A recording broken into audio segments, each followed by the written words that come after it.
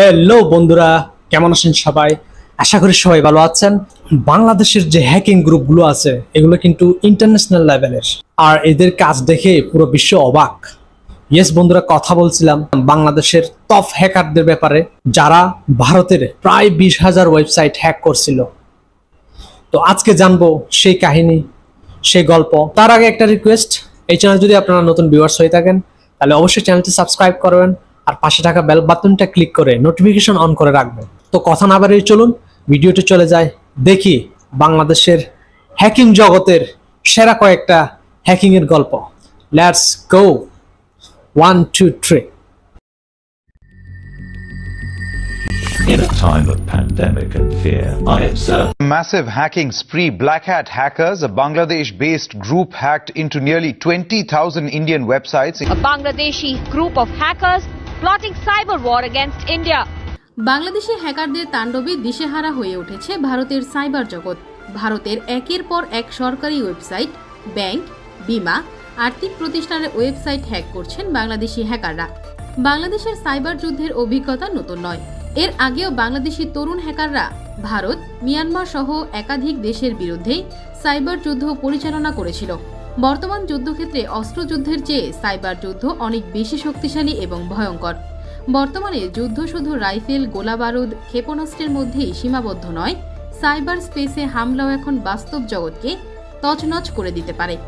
সরকারি যুদ্ধের চেয়ে সাইবার যুদ্ধের মাধ্যমে শত্রুপক্ষের কয়েক গুণ বেশি ক্ষতি করা সম্ভব। সাইবার যুদ্ধ এমন একটি যুদ্ধ যেখানে কোনো ধরনের রক্তপাত ছাড়াই শত্রুপক্ষের ব্যাপক ক্ষয়ক্ষতি করা সম্ভব।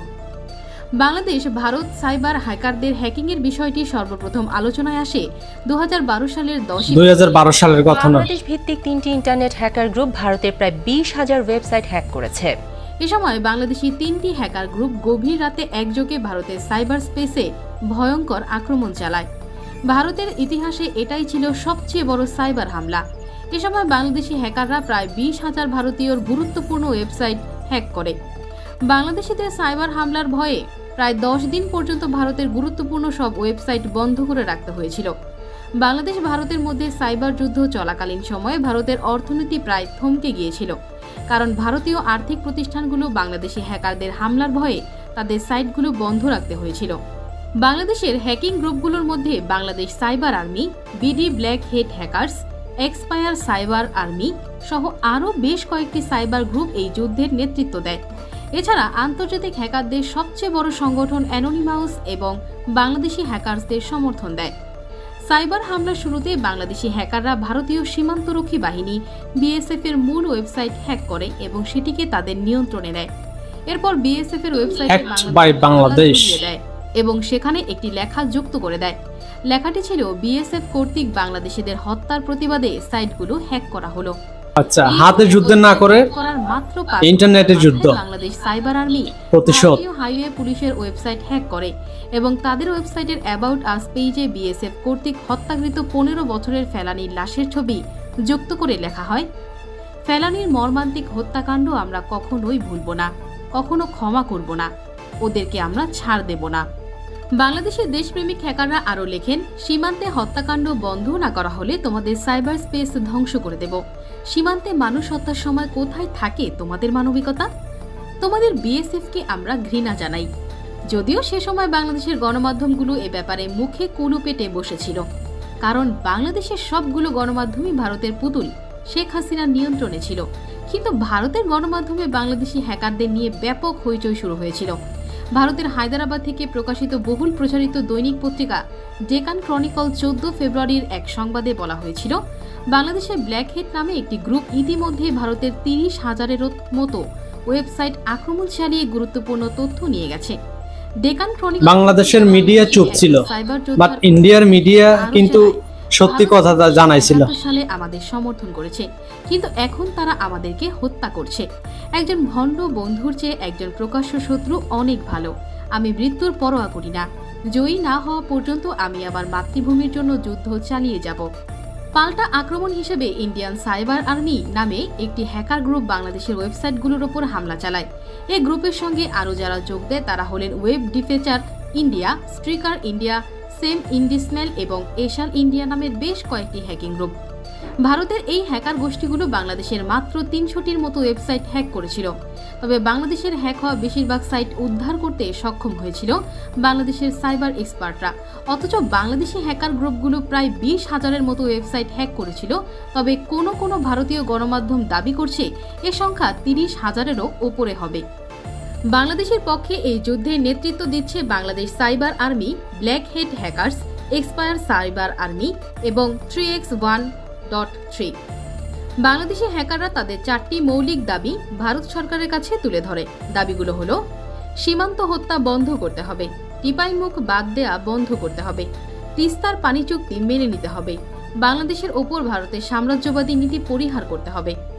বাংলাদেশ ভারতের মধ্যে সংগঠিত হওয়া এই সাইবার যুদ্ধটি আন্তর্জাতিক গণমাধ্যমে বেশ সাড়া ফেলে এবং ভারতীয় পত্রিকাগুলো নিয়মিত বাংলাদেশের সাইবার হামলা নিয়ে সংবাদ প্রকাশ করতে থাকে। এ সময় বাংলাদেশি সাইবার টিমকে সহায়তা করতে এগিয়ে আসে পাকিস্তান, মালয়েশিয়া, ইন্দোনেশিয়া, নাইজেরিয়া সহ এশিয়া, আফ্রিকা, বিশ্বের একাধিক সাইবার গ্রুপ। তাদের সম্মিলিত আক্রমণে দিশেহারা হয়ে পড়ে ভারতীয় শুধু বাংলাদেশ না, আরো অনেক দেশ বাংলাদেশের সাথে একত্র হয়ে হামলা করছে। ওয়েবসাইট, বলিউডের বিখ্যাত ওয়েবসাইট filmscape.com সহ বলিউডের একাধিক সাইট দখল করে নেয়। এরপর বাংলাদেশি হ্যাকাররা ভারতের রাষ্ট্রীয় ওয়েবসাইটগুলো দখলে নেয়, যার মধ্যে ছিল Indian passport, government of India, ministry of external affairs, Indian department of টেলিকমিউনিকেশনের মতো ওয়েবসাইট হওয়ার পর থেকে সরকারি ওয়েবসাইট মাথা ব্যথার কারণ হয়ে উঠেছিল। তাছাড়া ভারতে শেয়ার জায়গায় অ্যাটাকটা করছে। সবচেয়ে জনপ্রিয় ওয়েবসাইট www.পয়সাcontrol.com ও পুরোপুরি নিয়ন্ত্রণে নেয় বাংলাদেশি হ্যাকাররা, যার ফলে ভারতের শেয়ার বাজার পুরোপুরি স্থবির হয়ে পড়ে। সে সময় ভারতীয় গণমাধ্যমের মূল শিরোনাম ছিল বাংলাদেশি হ্যাকারদের সাইবার হামলার খবর। বাংলাদেশিদের সাইবার আক্রমণের তোপের মুখে টিকতেই পারেনি ইন্ডিয়ান হ্যাকাররা। তাছাড়া ভারতের ত্রিপুরায় ডম্বুর বাঁধ খুলে দেওয়ার পর থেকে বাংলাদেশের ফেনী, কুমিল্লা, নোয়াখালী সহ বিস্তীর্ণ অঞ্চলে বন্যার সৃষ্টি হয়। এর প্রতিবাদে বাংলাদেশি হ্যাকারদের সাইবার হামলার মুখে পড়েছে ভারতের বিভিন্ন প্রতিষ্ঠানের ওয়েবসাইট। প্রথমে জি মিডিয়া কর্পোরেশন ওয়েবসাইট হ্যাক করেন বাংলাদেশি হ্যাকাররা। দীর্ঘ সময় সেটি তাদের দখলেও ছিল। পরে সেটি ফেরাতে পারলেও দেশটির রাষ্ট্রীয় বিভিন্ন গুরুত্বপূর্ণ প্রতিষ্ঠানের ওয়েবসাইটে সাইবার হামলা শুরু করেছেন হ্যাকাররা। বাংলাদেশি হ্যাকার গ্রুপগুলোর দাবি তারা এ পর্যন্ত ভারতের অন্তত 25টি ওয়েবসাইট হ্যাক করেছে, যার মধ্যে আছে ভারতীয় পুলিশ, সেনাবাহিনী, সবচেয়ে বড় payment gateway Bharat pay, Indo তিব্বত সীমান্ত পুলিশ, দিল্লি মিউনিসিপাল কাউন্সিলের ওয়েবসাইট। তাছাড়া এয়ারলাইন্স, ব্যবসা প্রতিষ্ঠানের ওয়েবসাইটও ডাউন করেছে গ্রুপটি। ওয়েবসাইটগুলোতে প্রবেশ করলেই চোখে পড়ছে ওয়েবসাইটটি বাংলাদেশি হ্যাকাররা দখলে নিয়েছেন। ওয়েবসাইটগুলোতে লেখা দেখাচ্ছে, আমরা ভারতীয় সাইবার স্পেস ধ্বংস করে দেব, ডম্বুর বাঁধ খোলা হলো কেন, এইরকম বিভিন্ন বার্তা লেখা রয়েছে হ্যাক হওয়া ভারতীয় ওয়েবসাইটগুলোতে। ভারত ছাড়াও প্রতিবেশী মিয়ানমারেও সাইবার হামলা চালিয়ে বাংলাদেশি হ্যাকাররা 2017 সালে মিয়ানমারে রোহিঙ্গা গণহত্যা চালিয়েছে। 17 সালে ব্যাপকভাবে সাইবার হামলা চালায় বাংলাদেশি হ্যাকাররা। মিয়ানমারের বিরুদ্ধে সাইবার হামলার নেতৃত্ব দেয় সাইবার 71 নামে বাংলাদেশি একটি হ্যাকার গোষ্ঠী। বাংলাদেশি এই হ্যাকাররা মিয়ানমারের প্রেসিডেন্টের দফতরের ওয়েবসাইট, কাস্টমস বিভাগ, তথ্য মন্ত্রণালয় এবং কেন্দ্রীয় ব্যাংকের ওয়েবসাইট হ্যাক করে। 2012 সালের সাইবার সক্ষমতার তুলনায় বর্তমান বাংলাদেশের সাইবার যুদ্ধের সক্ষমতা বহুগুণে বৃদ্ধি পেয়েছে। একটি দেশের সাইবার নিরাপত্তা দিতে ব্যর্থ হলে একটি দেশের বাণিজ্য, অর্থনীতি, প্রতিরক্ষা সকল কিছুই ধসে পড়ে। কারণ বর্তমানে বাণিজ্য, অর্থনীতি সবকিছুই ইন্টারনেট নির্ভর। পরিশেষে একটা কথা না বললেই নয়, কোনো রকম রাষ্ট্রীয় পৃষ্ঠপোষকতা ছাড়াই বাংলাদেশি হ্যাকাররা বিশ্বের উন্নত দেশগুলোর সাথে পাল্লা দিয়ে চলছে। সরকারের সহযোগিতা পেলে এসব তরুণ সাইবার হ্যাকাররা জাতীয় নিরাপত্তা রক্ষায় গুরুত্বপূর্ণ ভূমিকা রাখতে পারবে, হয়ে উঠতে পারবে এদেশের একজন প্রশিক্ষিত সাইবার যোদ্ধা।